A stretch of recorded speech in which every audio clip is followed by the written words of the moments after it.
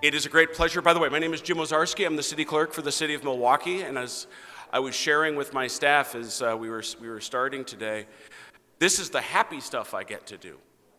Sometimes in my line of work, you get to deliver bad news, and you have to deliver bad news. Well, sometimes you get to be here at an occasion like this and deliver the best news and be with someone on a very special day, which is really a high point for them. And so I got asked the specific question, do I ever get tired of doing it?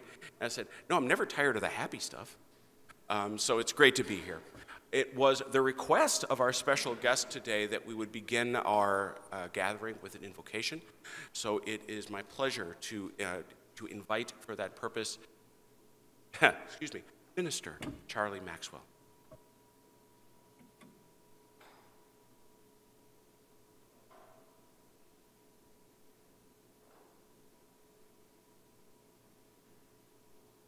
May we bow our heads in prayer, please. Father God, we thank you for this time, Father God. We thank you for this moment of our city, Father God, as history is made, Father God. Father God, we pray, Father God, that you bless the person who is getting into this position, Father God. God, we ask that you bless our city as well, Father God. God, we just thank you for this joyous occasion, Father God. And we pray that you are in the midst, Father God, every day. God, we thank you, Father God, and we love you. And it's in Jesus' name we pray.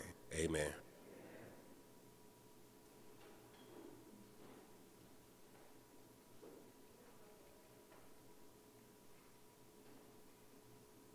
Thank you for that. And with that, making sure I've done everything right on my oath form, it's my great pleasure to call forward Jackie Q. Carter.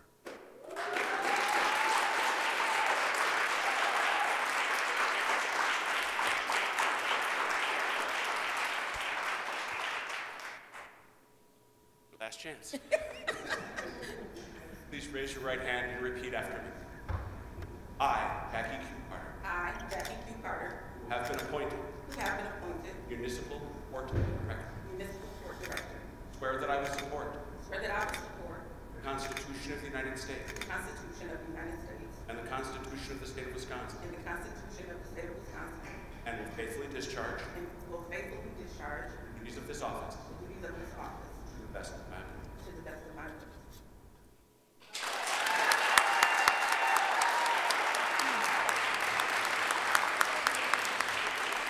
Sign over your name.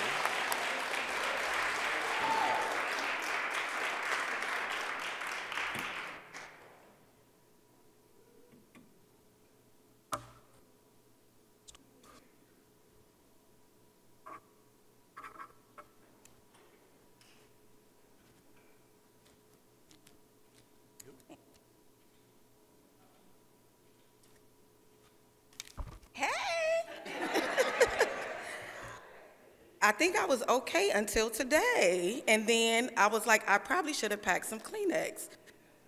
So I want to thank everybody for being here.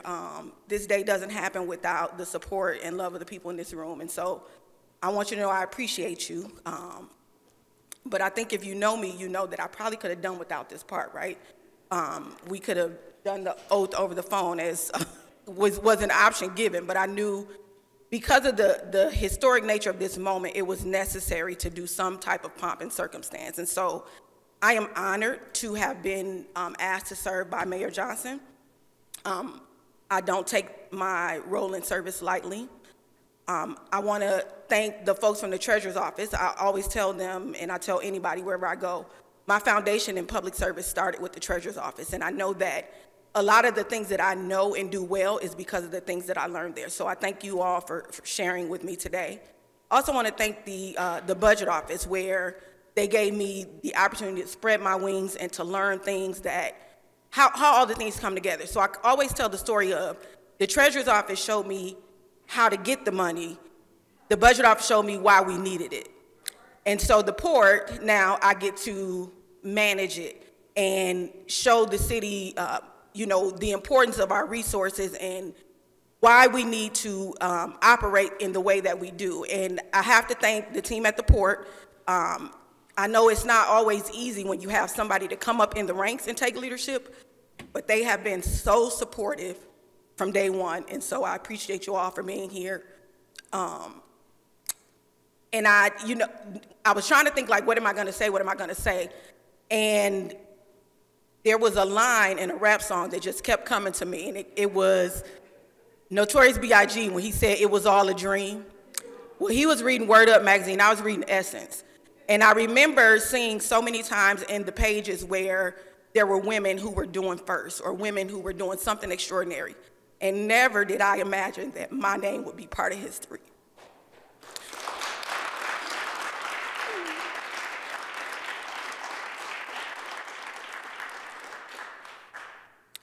And so I thank you all, but there is no dream for Jackie Q. Carter without Eddie Carter. So I like to call us the dream team, because if I envision it, he makes it happen. And so he's been behind me from the very beginning, from every paper that I had to write to get through school in order to even be able to qualify for the things that I've walked into. And whatever I ask him to do, whatever I say I want to do, if I'm doubting, he's very sure. And so I'm grateful to you for all your support, and this is not possible today without God. And so I'm grateful for what he's given me, what he's placed inside of me, and as I take the oath, or taking the oath, my promise is to walk in all that he has made me and to be authentic and true to who I am. So I thank you all for being here, and stop crying.